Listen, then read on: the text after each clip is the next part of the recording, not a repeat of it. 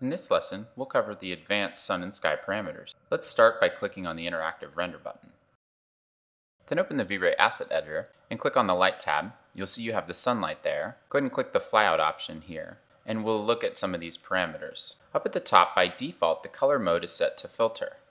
There are other options here, but we'll leave it at filter and change the color swatch here to filter the light. So if you want to keep the same time of day, but still warm the light up a bit, you can do that here by changing the filter color. Down under the Sky tab, the turbidity, when you set that value lower, you have clearer, more blue skies, and when you set the value higher, you'll have a hazier orange light. The ozone can be set to values between 0 and 1. At 0, the light is much more yellow, and at 1, it becomes a bit more blue.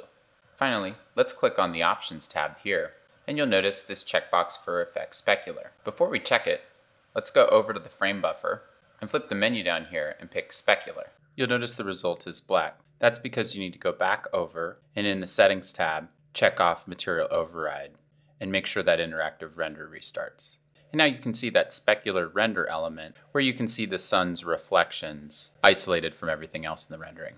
Now back over in the Asset Editor, in the Light tab, for the sunlight, under Options, you can see Effect Specular here. And if you want to make the brightness more powerful for the specular reflections, go ahead and set this value higher. I'll pick 3.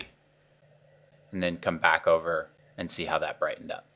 Once you're done adjusting the specular, flip it back to RGB and see how it impacts the main rendering.